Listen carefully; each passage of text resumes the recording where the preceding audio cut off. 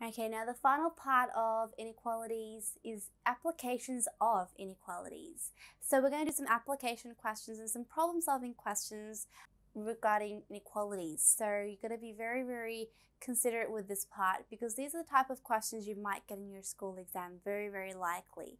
So let's get started. Follow through very carefully. Starting with 54. If a certain integer x is increased by 3, the result is greater than 7 but less than 13. Find the possible values for the integer. I want you to interpret that information as in terms of algebra. So I want you to write an inequality with some pronumerals.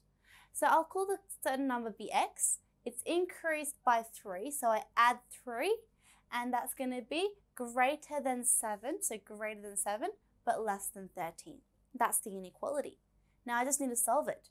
So I have plus 3, so subtract 3 onto both sides, so you get 4 and 10. So all the possible values we can have is 5, 6, 7, 8, and 9, which are between those two. And make sure you can't have 4 and 10 because it's not including them. So it's just those numbers. 55, if a certain number is halved, then decreased by 1, the result would lie between 3 and 9. Between what possible values could the number lie? So the number is half, so x divided by 2, and then we decrease it by 1, so we subtract 1, and that answer is between 3 and 9. That's the inequality. So I'm going to get rid of the 1 first by adding 1 onto both sides, so it becomes 4 and 10. And then I multiply by 2 because we're dividing by 2 there. So it becomes 8 and 20. So that's the answer, guys. X is between 8 and 20 is the answer because they say between what possible values could the number lie. 56. The sum of 3 consecutive integers is greater than 6 but no more than 15. What could the integers be? Now guys, what are consecutive numbers? Consecutive numbers are numbers that are one after the other. So like 3 and 4 or 6 and 7. 8, 9, and 10. These numbers are right next to each other. So they're called consecutive numbers or consecutive integers. It says the sum of 3 consecutive integers. So I'm going to make the consecutive integers be x. The next number would be x plus 1. And then the next number would be x plus 2 because we add 1 to get the next number. So it says the sum.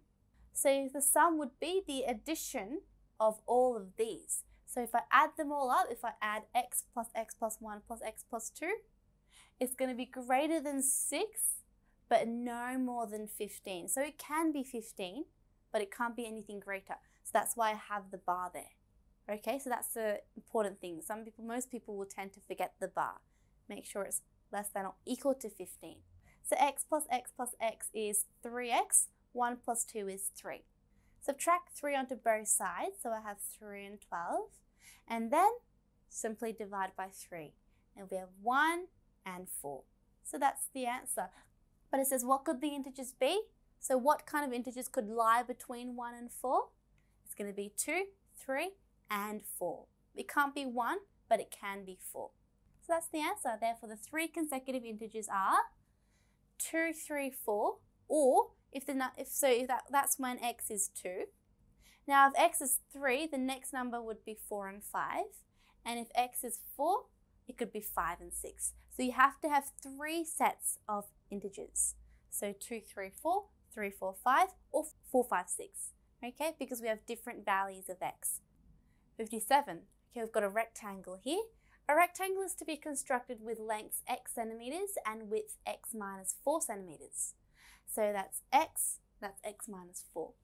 The perimeter of the rectangle is to be less than 40 centimeters. Find the possible values of x. The perimeter is the outside lengths added together. So we'll have 2 times x plus 2 times x minus 4. And that must be less than 40 centimeters. Now let's just solve that. Expand out your brackets. So we have 2x plus 2x minus 8 is less than 40. And then 2x plus 2x is 4x. Move your 8 over to the other side to make 48. And then divide by 4. So x is less than 12. But the reason I'm not going to stop there is I want you, with these kind of questions, you must understand the context of the question. X is less than 12, but you must remember that x minus 4 is greater than 0.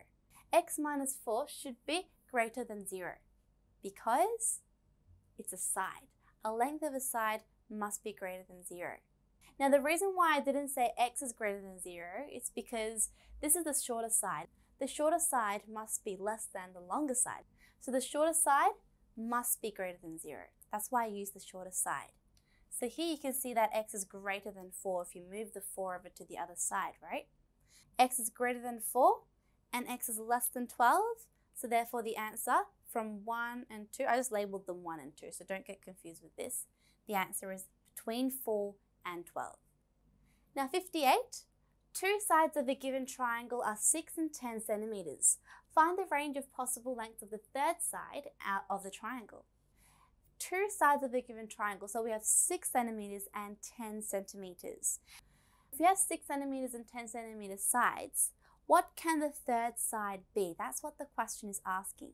What I'm saying is sum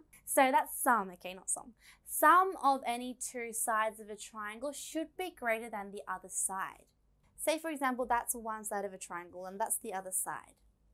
The third side, that one, must be smaller than these two sides added together. Say for example, this is 6 and this is 10. The sides can be expanded further. So if I make them a little bit more apart, like that, that's 6 and 10. I can still make a triangle. But what if the 6 and 10 make a straight line? If it's 6 here and 10 here, I can't make a triangle because it's flat. If the third side is a little bit less than the sum of 6 and 10, we can always make a triangle. It must be less than. So the sum of these two sides must be always greater than the other sides. That's the rule. Let's say 6 and 10 is one side, just one of the sides. So 6 is one side, 10 is one side, and we'll let the other side be x, so x centimeters. So if these are the sides of a triangle, I can say that 6 plus 10 must be greater than x because the sum of them must be greater than the other side. Or 6 plus x must be greater than 10 because the sum of these two must be greater than the other side.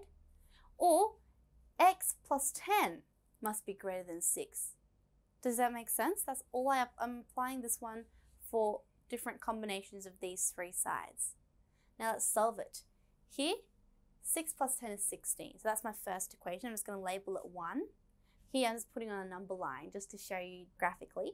So if x is less than 16, that's 16. It must be anything that's less than, not including. Here, move the 6 over, it should become 4. So x is greater than 4. So that's 4. This is where it's greater, not including. Here, move the 10 over, so you have negative 4. 6 minus 10 is negative 4. So negative 4 is over here, it must be anything that's greater.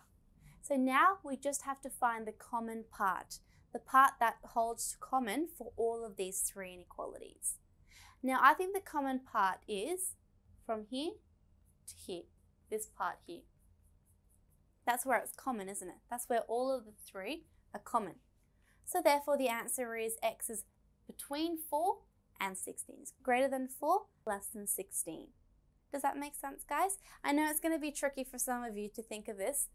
If you like, guys, draw diagrams and think of it that way. As I said, if that's 6 and that's 10, if it's perfectly straight, it can't be that. The sum of these are 16.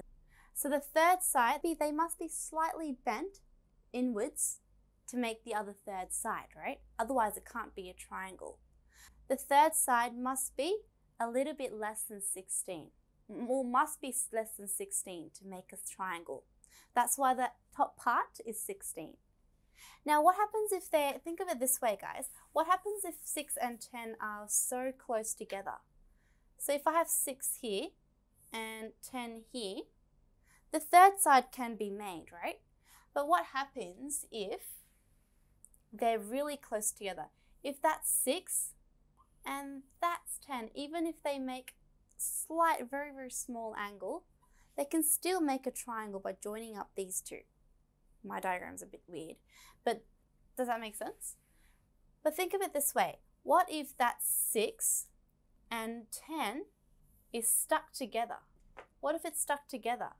If it's stuck together, we can't make a triangle.